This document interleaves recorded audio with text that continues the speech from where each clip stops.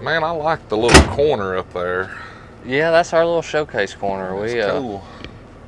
show some new items on it every couple weeks, and then, or that's the plan anyway. This is only the second week with it, but it's worked well. The helmets we put up there, we sold a couple off of them being up there. We're down to our last Traxxas and just a couple of bump boxes left, so That's cool. it grabs people's attention quick. So I like it because when you come up here, the first thing, it works. Like, you did a good job with it. I have to give you that. It works because, like, the light catches your eye, and then whatever's under it's like it's spotlighted. So yeah, it definitely draws people's attention. So well, you did good on that. Them things must be selling like crazy. I see pictures of them all over the place. I saw a picture on Facebook the other day. A guy had like 6 or 7 of them, and it had all kind of wrenches. And I was like, you know what? This guy right here has got his wrenches right where he needs them. I mean, they were, I think it was on it was either a cart lid or something like that. But I mean, it was right at his disposal. He could go right to it. Yeah. So I think that's awesome. That's pretty cool. You got that set up there like a bouquet of flowers. Like, that's right. Getting ready for Easter with all them colors up there. That's right. We finally got our long pry bars back in. They always really sell good, so we ordered a bunch of them. Enough that we got some at the house waiting to go on the truck. But they gonna do them in blue?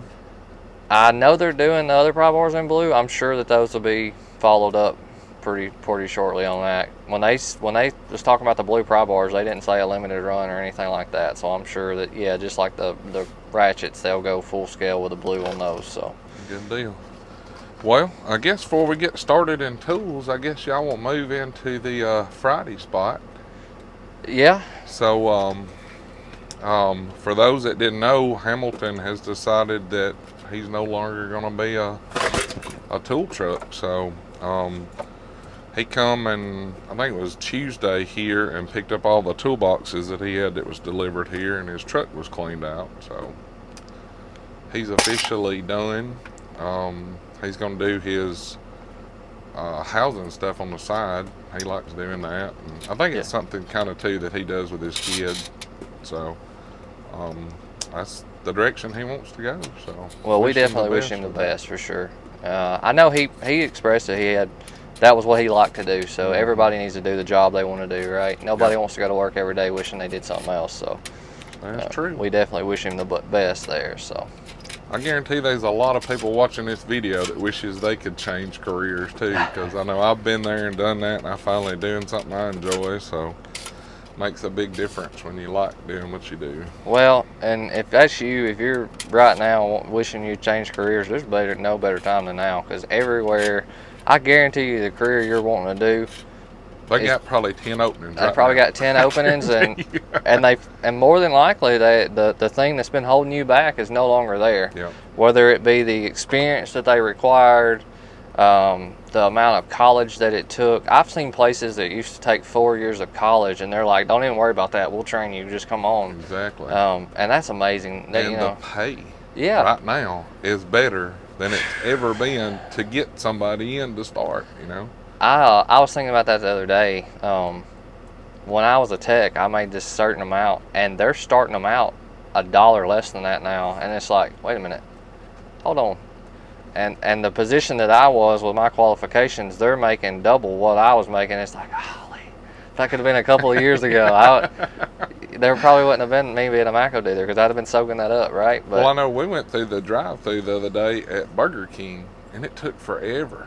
Yeah. We get up there, and they got a sign up there, hiring all positions, $16 an hour. I'm like, what? Yeah. Well, and you're seeing that everywhere, and I don't know if it's people not there's one or two problems there. It's either there's nobody wanting to work, that's why they got so many positions, or I'd like to think that so many people that worked there before have decided to go to their dream job and are making better, so they're having hard times at these entry-level positions. A lot of people may disagree with me there, and I know in the fast food industry you can move up to be a manager, and that can be a lifetime good making job. But if you're stuck behind the cash register at McDonald's, Burger King, or something else, to me that's an entry-level position. Either you're growing or you're staying, and if you're staying there and you're wanting to go somewhere else, now's probably the time. Well, you know, the guy that owns this McDonald's, for those that may not know, my sister-in-law, she's an attorney now. Yeah. But she started out in high school, she worked at McDonald's. Yeah. And she worked at McDonald's all through college. And then even after she graduated, she still worked at McDonald's until she started her internship. But she worked for the same guy. And he owns several McDonald's now. But he started out cooking French fries. And you know, like he worked his way up and he became a store manager. And then he was over a couple of stores. And then he ended up buying one. Then he bought 2 and 3 and 4. And now the guy is loaded. So, loaded. I don't know if we're talking about the same guy or not, but I actually had to, but I worked on one of their guys. It's an owner. He had an Avalon at the time. I had to balance his tires, and he was telling me that's kind of the story. That's what makes me think we're talking about the same one. It probably is, because he owns almost every McDonald's around here. Well, he owned the ones in Tupelo, and he was like, look, you know, because he was asking me, you know, what I planned on doing. I was like, well, I plan on eventually being a tech, and then I'm going to try to move on up to owning my own shop one day and stuff like that. And he told me how he started out working at McDonald's, and now he owns multiple stores. And that's what I'm talking about. If that's your goal, ain't it? you know, if that's your goal is to work there in every position, get the experience, and then buy one, go for it. That's perfect. Well, I'll tell you another, and I've told Mr. Luis Lopez, the guy that owns VIM Tools. You've probably met him at some of the Matco shows and stuff, but he's got the best story of anybody as far as living the American dream. He started out at the very, very bottom in the tool business, like sweeping floors and packing boxes and stuff like that, and moved his way up to where he was the president of Astro. There you go. And then he turned around and bought VIM, and you know, look where it's at right now. It only takes one good idea, right? And he started out from the ground up, but you know, he was determined and he worked hard, and he's probably the most successful human being that I know. Yeah. Well, that's like Chick-fil-A. All the people at Chick-fil-A, they get if you work at Chick-fil-A and you want to be, you want to start your own store, it's the easiest to do there. Like they say that they make it super easy to do, which, you know, they have their scholarships and stuff they do. I know McDonald's does the same and all that, but it don't have to be a dead-end job. Like, it can start out as an entry-level position, and you can either grow within, or you can go to your become an attorney or whatever you want to do. I mean, you can use it to your advantage, but I think that's great. But I don't know. All I know is when I seen $16 an hour, I was thinking I could build a Whopper. You know, I can do that. I bet I can memorize it and do it the right way. Let me see. I think I could build a Whopper. I'm sure we all could for that. I'm looking. I know I look like I'm lost, but I'm trying to get another set of drill bits out. I'm gonna show the difference between. I know we've talked about the HYPERSTEPs many a times, but we've actually got a new set out, so I want to talk about them.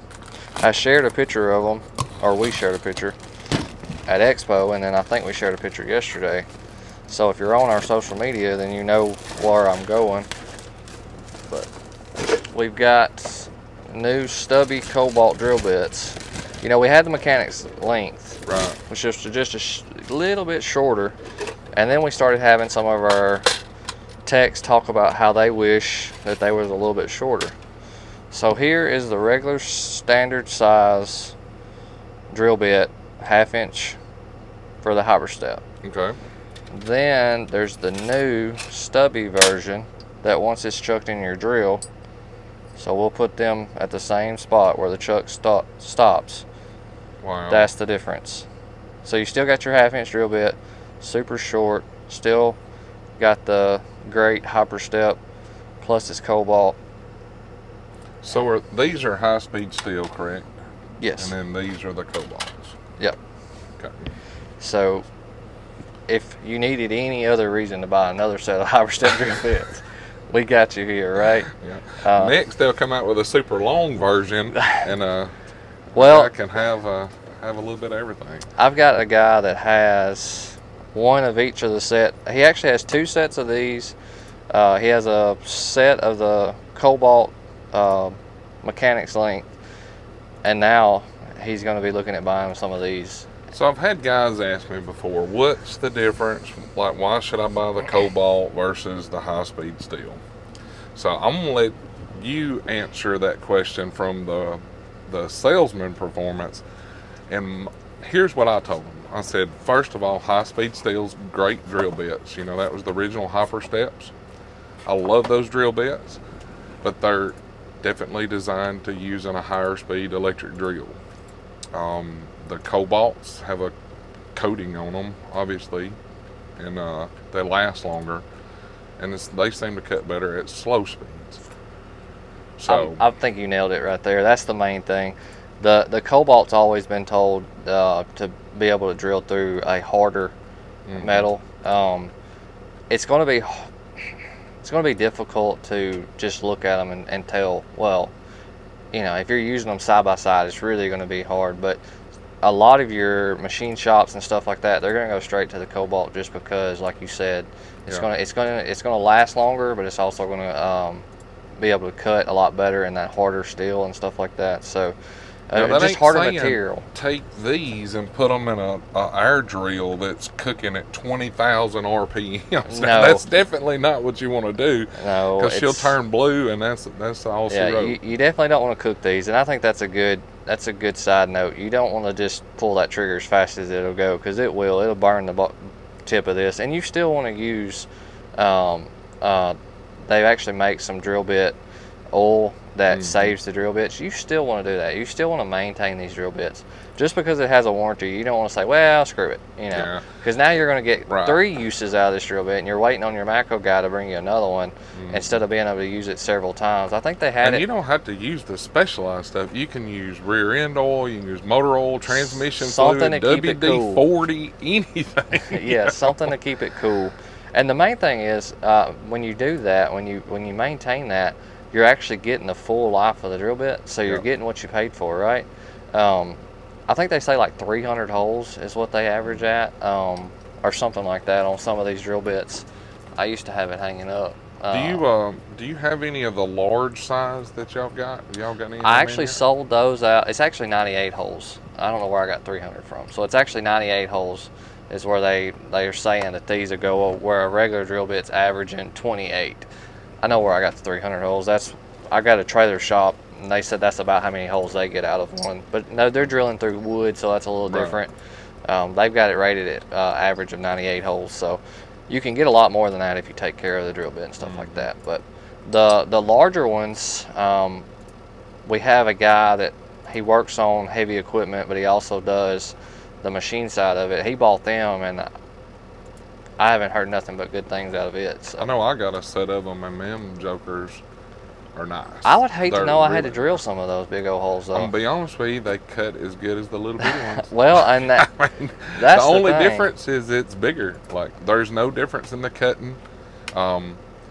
You know, between a 1/2 inch and I think the one that I was cutting was around a 3/4 inch or whatever it was. Yeah. It was not the biggest one. It was the next size down, and no problem. Well, and that's the thing. If you're having to use a drill bit, it's usually not a good thing, but it can be, I guess. But if you're drilling out a stud or something that's broke off these here, I know the guy we dropped off some of these to yesterday, he was going to do an exhaust manifold. So it was going to be a tight squeeze. This right here is just going to make it that much easier. Yeah. But I've also been doing, had to do some cams and stuff. I had to replace some head gaskets and everything. Well, one of the actual head bolts, when went to torque it down, it wouldn't torque. It would just spin. So now you got to pull it back apart and helicoil it. Well, it was at the back. The brake booster was in the way, so you're having to use an angle drill already. And I had this size here. It still would not fit. So I actually had to stick this down in the hole and use a wrench. It did really great. It cut just fine.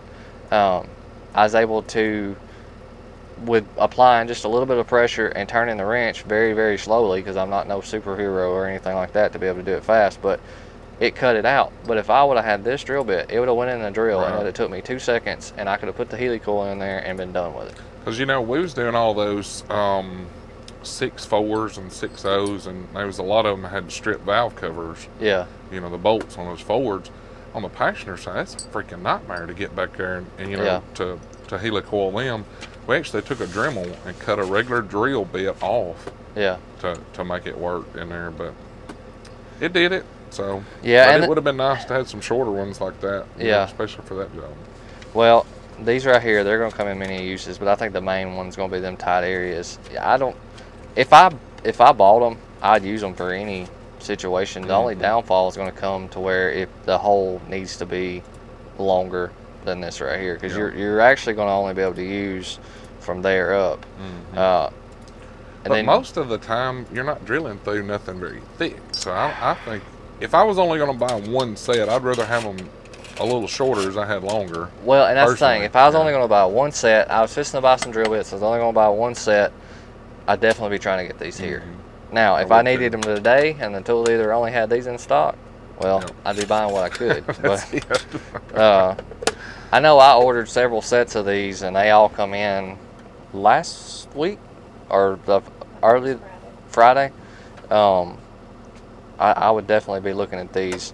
Just the fact that they're Cobalt and then they're Stubby on top of that, that would be great. So, plus you're still gonna have a lifetime warranty on anything above a quarter. So that warranty is worth gold to me when it comes to a drill bit. Just because if it breaks off, which I have a strange feeling that when it stops cutting, it's gonna break. If it's above a quarter, and I'm gonna get a new drill bit. So I'm not gonna be worrying about sharpening it at all. Right. That's true. Which you can't sharpen it, but we've been showing these off all week. We've been showing off the Traxxas, of course. That's something that we're selling. That's not something that Matco is offering. We just had a chance to sell a few of them, but mainly the pry bars, the drill bits, stuff to get you out of sticky situations is what we. And it looks like Mama Matco has found another really cool Matco hat. Or did you pick these out? No. We'll give credit to the wrong person, but I don't do hats, shirts, or anything else. I let her do all that. That's exactly the way you need to keep it, because she's got the cool stuff on here. I usually handle the tool situations, and she does the hats, shirts, all that good stuff. She picks the cool stuff, that's for sure. Yeah. Which, you know, I know when I'm beat, so I just let her do that. I see it. Which we also been showing a lot of the air hammer kits. Everybody really likes the air hammer kits, which are right there beside you. But yeah, I noticed that one up there on the front. Yeah, the orange, it really looks good. I ordered 10 of them at Expo, and I got them in shortly after I got back. Are these 401 shanks, or are they the bigger? You got me. I hadn't even looked. But yeah, they're gonna be the smaller ones. I can tell by looking at the shanks. Yeah. I ordered 10 sets at Expo, got them in shortly after, and they all sold out, so I ordered more. Cool. And I'm down to what you see here, so. Well, if they're selling, that's a good thing, especially when you're in the business to sell tools. So. That's right. Well, Michael, it was a good video today. Thank you very much. Like always, guys, if you liked the video, hit that thumbs up. Check out our merchandise, cool tools, and discount codes are down here. If you're not subscribed, click that button. Y'all have a great week. See ya.